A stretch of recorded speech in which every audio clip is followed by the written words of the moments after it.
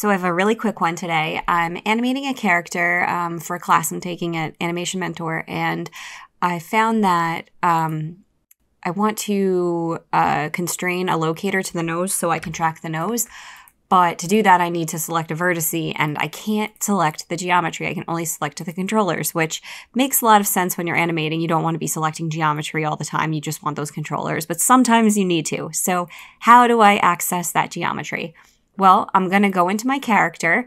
So here's the group. You're going to expand that and find the geo. So you're going to go geo. Anything with geo will be the geometry. Expand, expand, expand, and you'll find the like the base geometry here. We've got the head, the shirt, the trousers, shoes, everything like that. I just need the head, so I'm going to select that geometry.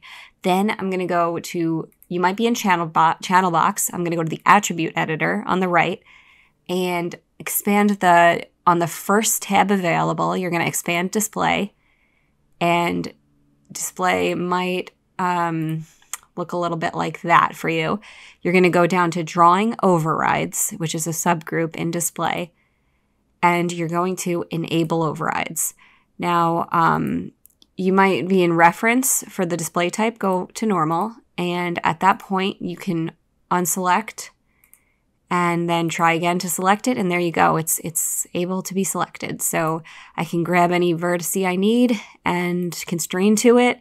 And then if I find this annoying and I want to go back, I just go back into the attribute editor and disable the overrides. And then I can't easily click on that geometry anymore. So that's how you do it. And this is really helpful too in reverse if you've rigged a character and you don't want the geometry selectable anymore. So thank you guys for watching, and I hope this helped somebody.